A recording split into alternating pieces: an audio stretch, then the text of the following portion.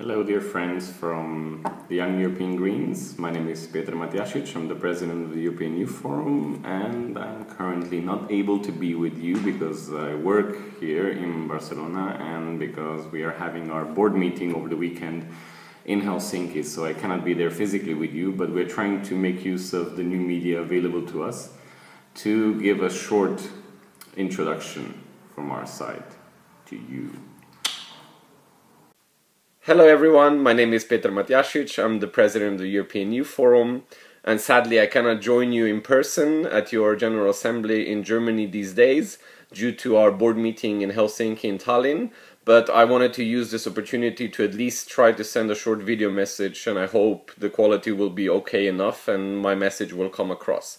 I wanted to talk to you about European elections. As you know, next year it's a very important moment for the EU, and I know that you as Young European Greens are preparing your strategies and your candidates and everything already, but we in the Youth Forum are also doing our part on behalf of the young people of Europe in general. We have a campaign called Love You Future that we will present. We have created 11 pledges clustered around the topics of love, youth and future, and I'm sure Maggie, our board member and your Secretary General, will have introduced those pledges to you as well, and hopefully you can endorse them and take them on board and help us lobby for these pledges and ensure that the candidates to European elections, among your candidates as well, will endorse these in order to make a stronger statement for this. I want to especially point out some of the pledges that we find very relevant. I mean, of course, there's no hierarchy among the 11, but more youth rights, quality education, welfare provision supporting all young people in need are some of those that we have put in the cluster of love.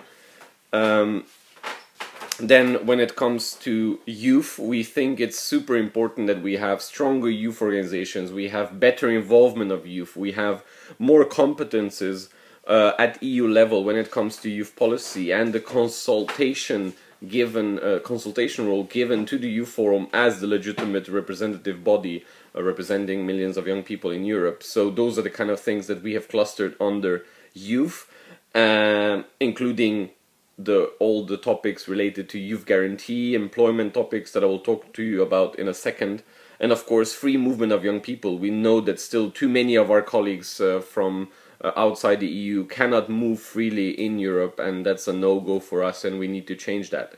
Then under the future cluster, we think it's very important and relevant for the EU to have new resources, possibly own resources, for new investment that will build on a sustainable future and green jobs. We want to have stronger and inclusive democracy, especially more young persons standing in elections and younger persons being able to vote, so the whole vote at 16 topic that we have.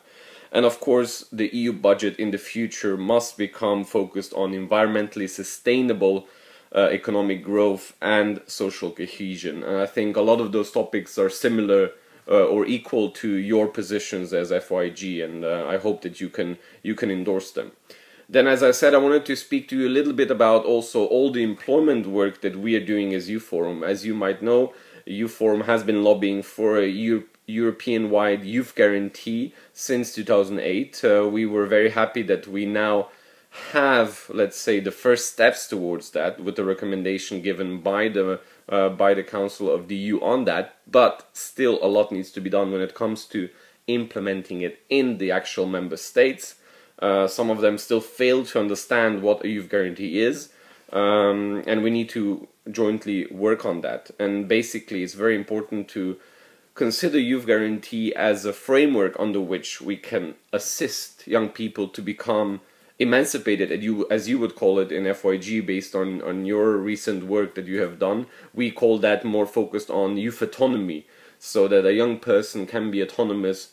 He or she needs to actually first be able to get there by having a job, by being empowered, by having a quality job, to, after finishing quality education hopefully, and to be able to make this transition from education to the labor market, while not forgetting that what we actually want is young people to decide on their future based on their own desires and not follow the logic of the labor market. Ooh, I'm going to study this because this is going to give me a job. No. But, you know, we still believe that education is something that is predominantly about learning new things for yourself and then use those skills that you gain at the labor market that can help you. So you see a lot of topics that we work in as Youth Forum. For us, FYEG is a very important member. You form a part of the membership that is the so-called party political youth organizations that have a special role for us, because we count on you to help us in lobbying and advocating our needs towards the MEPs at the European level, but also towards national politicians. So I'm basically very grateful for all the work and the good cooperation that we have had since I was president from 2010 with the Young European Greens.